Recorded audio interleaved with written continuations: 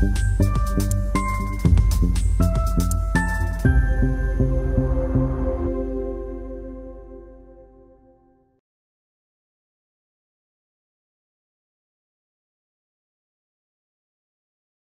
afternoon, everyone.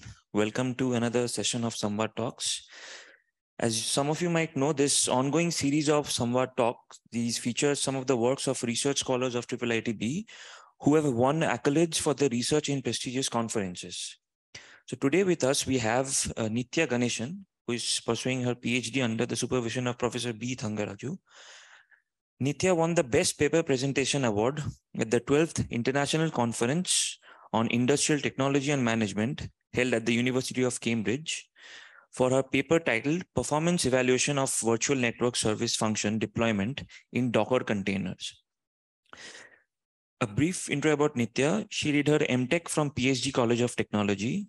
She worked as a research assistant in the Indian Institute of Science under Professor Balakrishnan at the Supercomputer Education and Research Center, and has served as a professor in RV College of Engineering for 2 years. Nithya currently holds over 25 publications, including conferences and journals. Her research interests are cloud computing, virtualization, software-defined networking, agent-based systems, and evolutionary computing. Today, Nithya will be talking about investigation of container-based service function chaining with OpenStack. To give a brief intro about her talk, network providers must deliver adaptable and reliable services in a competitive market. Proprietary hardware-based solutions lack the scalability and flexibility, leading to vendor lock-in and high costs. And optimizing performance via cloud-native network function placement is critical. So within this context, today, Nithya's talk showcases a solution for placing service function chains in containers using OpenStack orchestration, and also how future research extensions for 5G networks may improve performance and reduce costs. So the talk will be for around 20 to 30 minutes, followed by 10 minutes of question answer. Over to you, Nithya. So very good afternoon, professors and the research scholars over here. So I'm Nithya Ganesan, as he told about the introduction, everything. So this is the title research paper which we presented in the Cambridge conference. So it's performance evaluation of virtual network service function deployment in Docker container. So for this talk is concerned, before I move directly about what is this particular research, so I will brief about what are the technologies we have used and what are the things we have experienced and how effective that solution is for the network providers. So, and I'm ready to give so many future challenges as well, then how this research can be taken forward. With this, so these are the agenda for this today's talk. So which I'll be dealing about. So when talking, before I move on with this research introduction, so what do we need now actually in the transport? What transformations we do expect actually? So we know we do need some applications to be very fast and to be very agile, and applications should be run anywhere. And we should consider the very good scenario. So by 2025, so 1.63 billion devices by 2025, it is getting improved. It is when it is there. So we have to think about the middle boxes over there. So middle boxes, I consider like firewall or some intrusion detection system or like load balancer, something like that, some devices applications. If this has come, that how do we deploy it? Then how do we maintain traffic? Then how do we chain those devices? So since there are a lot of technologies are there to see, right from traditional networking to the container technologies. So in a normal introduction, so when these devices by 2025, as per the report says that when it is there, then we have to worry about the network devices. So where do we put that and how do we chain that? So how do we create a dynamic chaining for that? So we no need of static chaining. We live in a dynamic chaining world. So how do we chain those things in a dynamic world? And with this brief introduction, so I'll see this traditional networking. So when we see about and from 1960 ARPANET, so it's a static chaining method and it is static middle boxes. And we give static request. Say for example, when I have to communicate from this building to that building through via some middle boxes. So we will have a predefined set that we have to follow these rules. So how do we modify that? So I need something to be modified. So I need something to be configured. and I need my own set of way to be communicated. So how do we do that? So if we do all those things, how this creates a very great interest for the network providers. How do we reduce cost, and how do we reduce the delay? So all those performance and all those research questions are raised in our mind. So with this brief introduction, I'll deep dive into research, what we have done and what all things we have published. So there are, we'll call middle boxes as physical network functions earlier. Middle boxes are firewalls, load balance, intrusion detection system. So again, the next technology has come, we call it as network function virtualization. So we virtualize everything. So say, for example, 100 millions of firewall, millions of load balance, we'll virtualize it everything. So again, the new technology has come, containers. It's very lightweight. We can run anywhere. So it's not vendor dependent. So we can run our applications. So that it's very lightweight as well. So that is why we moved into containers. So there are a lot of researchers like, how do we create a service chain? We'll call this set of middle boxes or set of virtual network functions like firewall, load balance, or something like that. We create a chain. We'll call it as service function chaining in the general traditional form. Then virtual network functions have come, but somewhere else the key challenges remains the same. So next, the technology has come like containers. So by containers, now this should be the first report in the thesis. There are a lot of theses relevant to VNF, like virtual network functions, physical network functions, but there is very less literature review. There is very less paper relevant to container network functions. Inside the container, how do we create a chain of all these middle boxes, and how do we containerize it? How do we reduce cost it? How do we reduce cost? And even when we see with lot of analytical report, there is no such analytical report for algorithm or mathematical modeling involved in it. So we sat for long months. So I should tell, more than experiment for the mathematical modeling, we took around 7 to 8 months to create a mathematical model, because there is no such reports for the how to create container network functions, because we have to consider so many constraints as well. And we need to consider a lot of performance metrics as well. So this is the thing. And so before I start with that particular paper, so I'm here to give some inputs for the technologies we used also. So we used containers. So specifically we use, what is containers? Very lightweight. It's very light. And everywhere they're using containers. Actually, when you see in the normal hypervisor, we need the guest OS for that. We need a guest OS. Upon that, we have to install our applications or something like that. But where the container, it is not like that. So that is one thing. And we can say that it's very fast when compared with NFV, all those things. So we use that one. And we use the technology called SDN. SDN means how do we route traffic? Say, for example, in a traditional networking, we have to route the traffic. And there is no rerouting capability in the traditional networking. So how do we reroute it? And how do we program it? And how do we know that the future network is going to create some problem, or it's going to have some, and how do we record the history? So all those SDN pays a solution. Inside SDN, we call instead of all the layers to be inside we have the 2 split layers like control plane and data plane, where each does their separate work. So we try to build this technology as well. And this is very good cloud computing platform. We integrated all those technologies. We implemented our work completely in OpenStack. So there are a lot of cloud services, cloud platforms are there like Amazon and Google. And what this space actually, this is open source. And we can configure it.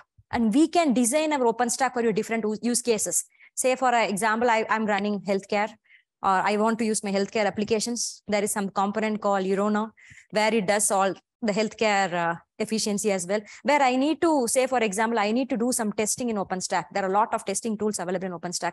So I should tell OpenStack is open source, and where Rackspace and NASA started in 2013, 2011, they have started, and they have different components. Each 6 months, they have a different release, right, from the alphabetical order from A to Z. They will name it with a different OpenStack. The OpenStack version which we used is OpenStack Yoga. So they will have like different name for the different OpenStack. So it's open source cloud. It's for the high scalability. We use this OpenStack to integrate our container as well. So far now I'm talking about all the technologies, tools, how we work, and maybe for your different use cases, this may help you at all. So, and also while installation, they have different set of installation OpenStack, like manual and DevStack installation, where we can choose which installation we may need for our own thing actually. So it's all in one place. So once we set up, done. So all over thing, even to the recent use case study, when we talk about Walmart and PayPal, everyone are into the OpenStack. Each in IT industry, I should tell, they have their own OpenStack setup cloud. So that is the brief introduction about it. So instead of giving more technical about my work, I want to give general. So what work I've done and how this may be helping. So after that, we used NFV, network function virtualization. So how do we virtualize it? So I was talking about physical network functions like different firewall, all the middle boxes, how we virtualize it. We need some technology. So we use network function virtualization. With that method, we virtualize our virtualized functions over there.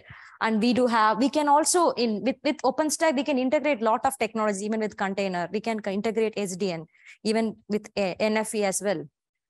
So how this technology can be integrated as well. So all these technologies we have used inside our project. And Kubernetes, so how do we orchestrate? So how to find my application is healthy, how to monitor it. So for that technology, we use the Kubernetes for the high orchestration. And even the Docker Compose provides the orchestration, but that is for the smaller workloads. So this report, which I'm going to share now, so this is the first report where we consider a lot of 300 requests, more than 300 requests we ran in the container SFC with the help of Kubernetes, because Kubernetes can able to hold the larger workloads as well.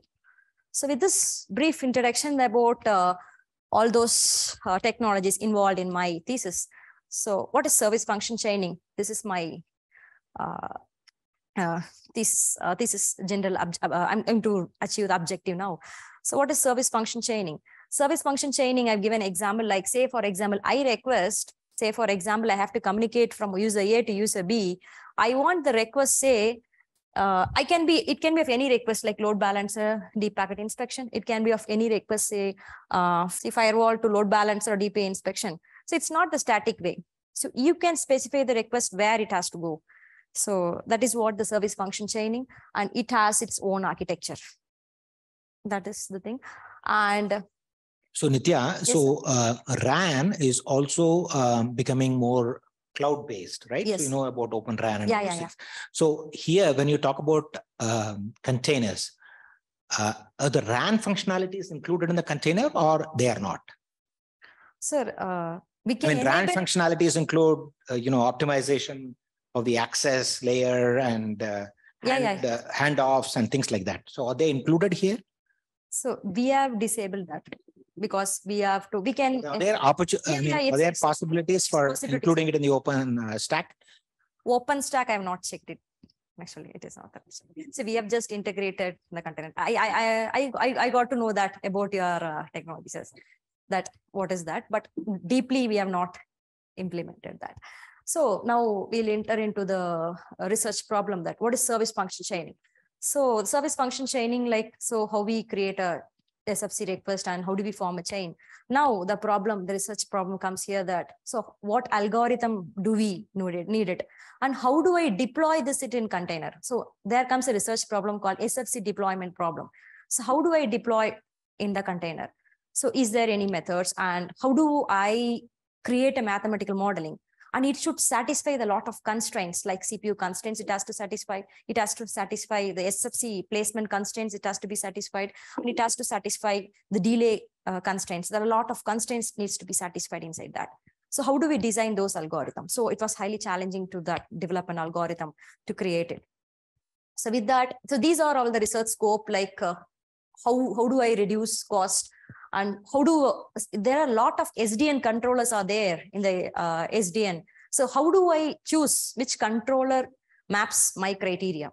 And how do I guarantee quality of service? And how do I, say, for example, when I am creating the service function chaining, say, for example, if that failure happens, how do I recover from that? And is there any rerouting mechanism happens? If there are a lot of backtracking algorithms, something like that. So how do I reroute it? So this is my overall research scope. And these are all the research contributions we have done. before I move on with the exact paper, what we have presented, the first thing is that we have created a mathematical modeling with different constraints like SFC placement constraint. There are a lot of research papers involved for the VNF study. It's virtual network functions. And there are only 3 papers which is relevant to container network functions. It was very tough, hard to write mathematical equations like mathematical modeling to create and to map it in the experiment how this works actually. So we have created SFC placement constraint, end-to-end delay. The overall objective of this thesis is to reduce operational cost, but how many percentage we reduce cost and we provide to the network provider. That is what the main overall objective here. So we have created, and this also the one paper which we have sent to camp. One quick question. Yes, sir. See, in the model, I mean, it looks like it is a general mixed integer programming problem.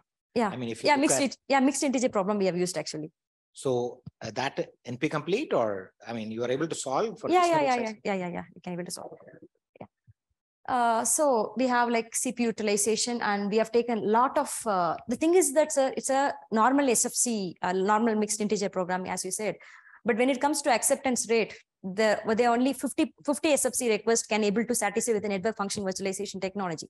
But when we deploy it in the container, when we give a lot of SFC requests, so how much request it can able to accept it. So how many SFC requests I can place it inside the container was my goal actually. This is one work, and where we map with both experimentally and mathematically, where I would say that for per SFC request, when we calculate, this was the deviation we got it. So this is the paper which we want here in this paper. I would say where when we do it for the large SFC request, like more than 300 SFC requests, and this should be the first paper for large SFC request to be tested.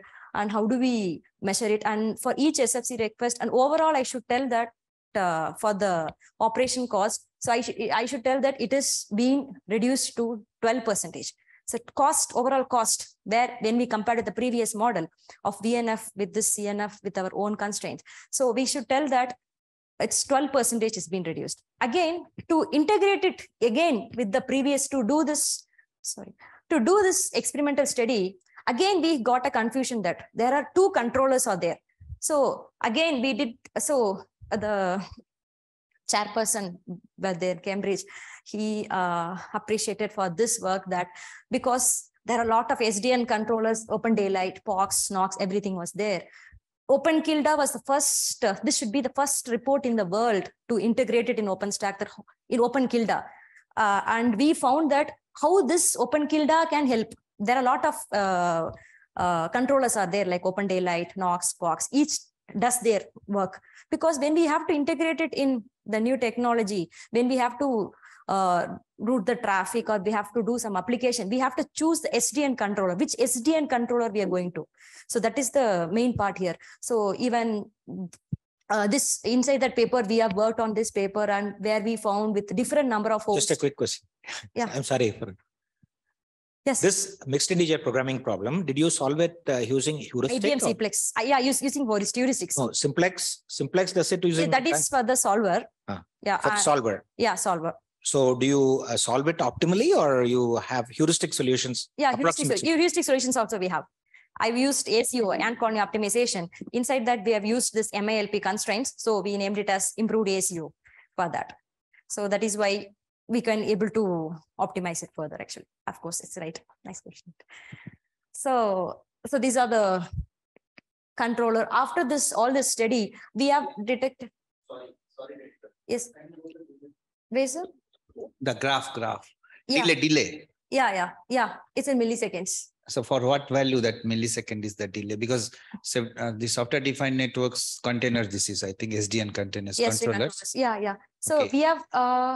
we have mentioned for the when we reduce it for the host, how far the delay, what is the delay happening inside? So when we send some request over there inside. So we have discussed with 2 different parameters. When we increase the host, what happens? So when we increase the switches, what happens? It's a large host and large switches. Per SDN controller, because from source to destination, there will be multiple SDN controllers will be there. No, sir. So only 2 controllers we have taken here. Only 2? Yeah, only 2 we have taken. So that is... This y-axis is for 1 controller or 2 controllers? So this is for the OpenKilda controller and this is for ODL controller. 2 things we have mapped. No, no, how many controllers? When the signal going from one source to destination, two controller it is crossing. Controller 1, controller 2, say for an example. Yeah. So this delay is addition of two controllers delay. No, sir. Actually, as you said, like there will be in SDN controller when you take, there will be like normal controllers will be running inside, but we give high focus for the particular open daylight and the open killer because we do write our own push-up rules there. There are push-up rules and flows and traffics are there inside the where we can write our own flows and where we can write our own request for that. So we do pass our requests, different set of requests, how it can be carried out. That is what. Okay. Your main work to reduce that delay. Yeah, so it can we can see that from, say, for example, when we so this graph completely like for the number of hosts, say, for example, for the different 30 switches, how it is, and for the 60 switches, how it is, and 90 switches, how it is, like that. So here, see, the complete thesis, this paper is all about, we are trying to choose the controller, which controller, because when I'm working with ODL controller with the different, and the new controller has come like OpenKilda. So this made us to choose how this can be integrated in OpenStack and how this can help with our further research. Finally, we got to know that with our conclusion, we got to know how this OpenKilda can be used, and we got to know that it can able to carry out more than 1,000 flows as well, more than thousands and thousands of flows when compared with other controllers, OpenKilda or Open Daylight or something like that, other controllers like that. So we have with that controller, we have used this is our MALP based IACO constraints. We use that MALP constraints inside the AND colony optimization, because sometimes when we are creating a path, SFC path from source to destination, it may fail or it may have some path and we need some rerouting. So with that, our heuristic algorithm, so we have thought like we can use like AND colony optimization over there. So this is where we have worked, and initially we worked with only 4 CNF, only 2 to 4 CNFs, but then later on we have worked with a lot of like more than 300 SFC requests with a lot of CNF with this algorithm, but this has not been published. And we have also worked with a lot of performance metrics like acceptance rate and what is a processing time, and what is how many requests it can able to satisfy. So how many, so we cannot say that, well, till now I cannot assure that with our heuristic, with our MALP constraints, whatever we design inside the container, say for example, when we give 300 SFC requests, we cannot say that it can able to satisfy all the requests as well. But sometimes, because that is why there are a lot of future works is going on, like with different algorithms like machine learning and deep reinforcement learning, and they also use it for like 5G networks. They use the large networks, and they also work with large networks as well. And also I should tell that we have worked with 2 different topologies. Sorry, I'm not mentioned here. Yeah, these are the 2 topologies we have worked. These are the 2 standard topology where we worked with high number of nodes with JP and Japan 48 nodes and NSF. This NSF net is a standard network where we worked with this 48 nodes as well. And the final, this work has to be submitted. This is the final work that, so how do we, there is something called OpenStack Magnum. So where we can integrate with the container. So how this, with OpenStack Magnum, we can integrate the container as well. And how this can able to solve the SFC failure path with this, because the Kubernetes has its own pod recovery mechanism. So it can able to recover the pod, but how we can do that? For that, we have written 2 own algorithms here. That is the final phase of our thesis. And so this overall conclusion, what all things we have done is that the first thing is choosing the SDN controller to work with inside the OpenStack and to containerize it and to give some lot of SFC requests and to create a chain. It was a challenging task. So, and when we see with mathematical modeling and the experimental modeling, so when we see that correlation was about 4.56% deviation, and I can say this with compared with BNF model and the model which we have created in an experimental way, where we can say with our experimental method that operation cost for the network providers for the future, when they use this setup, all those technologies, whatever we have done. So all those algorithm, how much we have done. So this can reduce to 12%. And I can say that when considering reliability as a factor, again, there is a lot of scope, future scope, where we can build our new algorithms as well.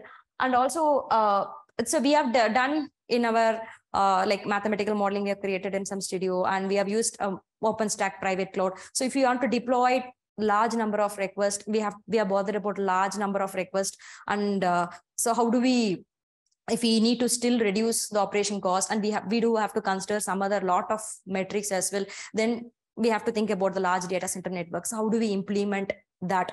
So that is one thing. And this research completely for, I should tell, for the 5G networks, like how this network providers, it can able to help the operation cost as well. And here we have not spoke about how like operation cost we have just given, like, so say for example, even the delay can also be considered as a future parameters as well. So these are all the findings. And so these are the future research challenges which I have seen can be taken forward for the further work with this service function chaining in containers.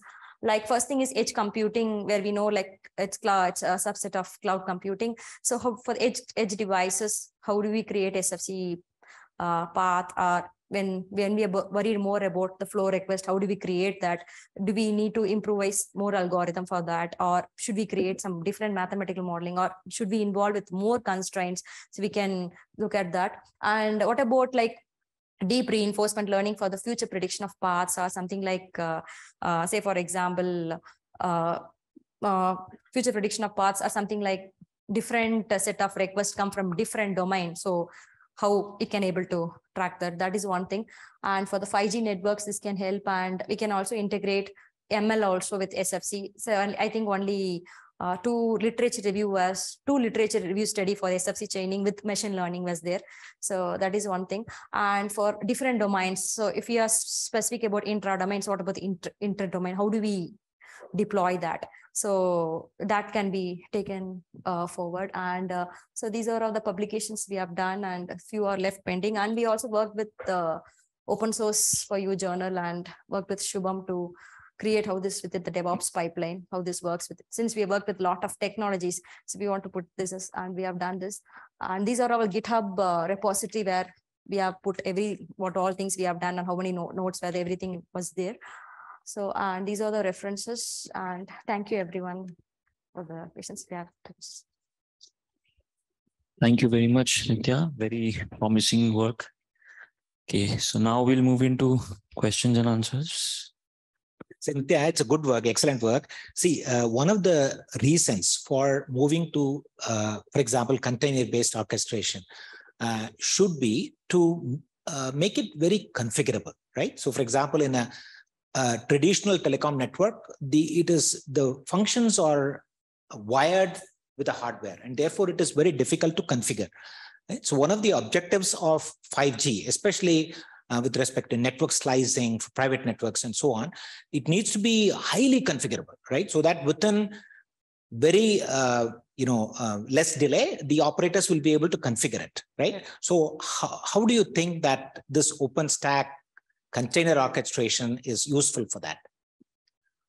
So OpenStack container orchestration is mainly, I should tell, for the high integration first thing. The second thing is for the scalability. So, and the third thing should be it's highly flexible for the customers in demand. So it's no need about the other components to work on. So it's all sits in the same place, like compute, storage, networking. Upon that, say I may need some, again, external storage as well. So how do I fix those things? So there's different components. So that is the plug and play tools are in OpenStack. So in that way, I think I should tell that it's very helpful for them. Hi, Nithya, this Yes, is Yogita. Yes. So my question is how you measuring the delay with respect to the controllers. So when you are doing a service chaining, those functions are primarily will be pushed on to your hosts or your switches or routers. So when you are considering the delay, so are you considering those elements also, like routers and Yes, ma'am. Yes, we consider that So also.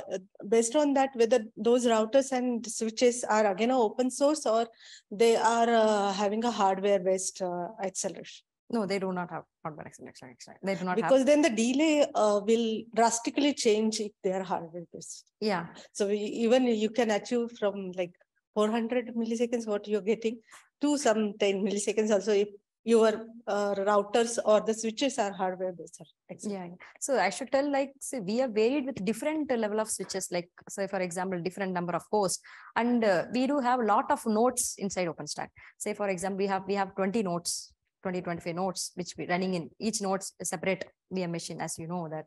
So when we take for particular different nodes, the value, of course, it may vary with different set of, and as you said, like, say, yeah, we do consider without hardware accelerations as well. So those are again open source, Yeah, Docker based nodes. Yeah. Any other question? If not, then we'll wrap up. So thank you very much for your talk. Thank you so much for. Thank you, everyone. And,